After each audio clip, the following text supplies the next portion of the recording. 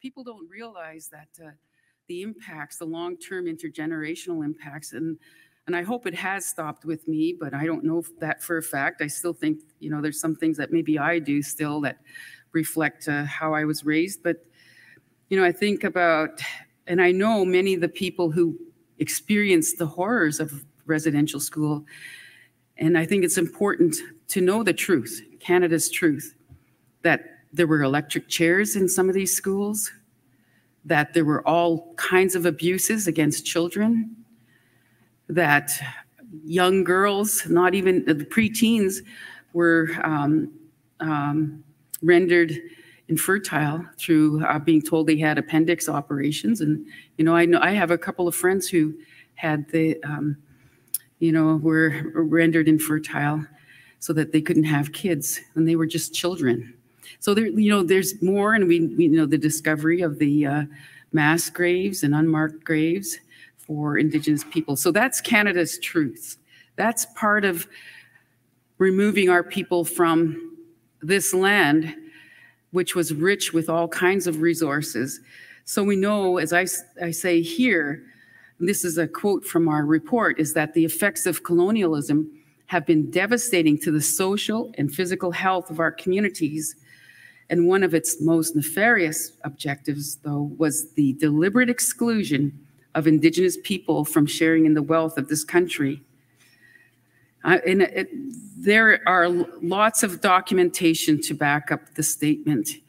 And I really think that as we go through this week, it's important then for you to learn the truth and for you to look at some of the reading materials to see exactly what happened, to really understand Canada's truth. So when we, as Indigenous people working in the field of economic development, we've all known each other for a long time, but we've all worked in our different silos, whether it's a different economic sector or a different organization that's focused on finance or tourism or forestry. We all seem to work in silos, and we didn't work together. But for this project, we did. And we said that we want to be able to pen a strategy that would tell people or answer the question that we often get is, what do you want anyway? What are you looking for? People ask that all the time, even still today, and probably during this discussion. What are you really looking for? Really, what we want is socioeconomic parity for Indigenous people in Canada. So the National Indigenous Economic Strategy is a blueprint to achieve meaningful engagement and inclusion of Indigenous peoples in this country. And I want to just speak very quickly as to why this matters.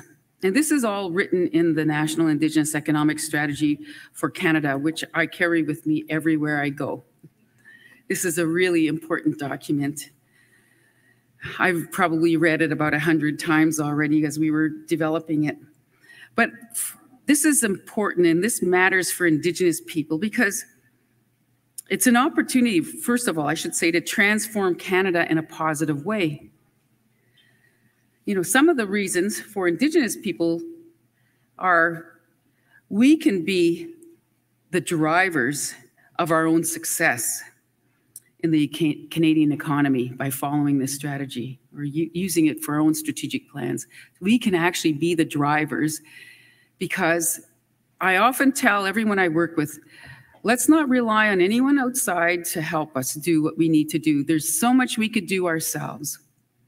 Let's make this all happen. Let's do what we can do. And that's been a philosophy I've had, and I think it's been ingrained by my mother as well in me to, you have to be dependent on yourself to make things happen. And I think as Indigenous people, we can do that. Why it matters to all Canadians is that when Indigenous communities prosper, so do the regions around them. There's all kinds of economic leakage studies that show how much we contribute to those regions around us. If you look at a community an Indigenous community that's prosperous, I think of many First Nations across Canada like member two.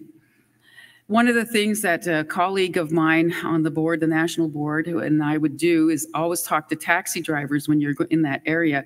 So what do you think about the Indigenous people here?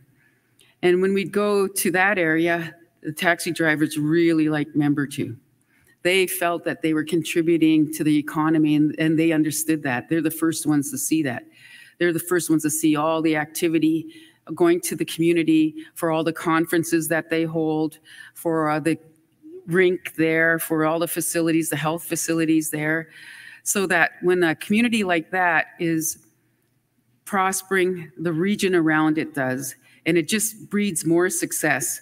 So for all Canadians, you'll see when the Indigenous communities are economically strong, they'll be hiring all the people. Doesn't matter who they are in the region.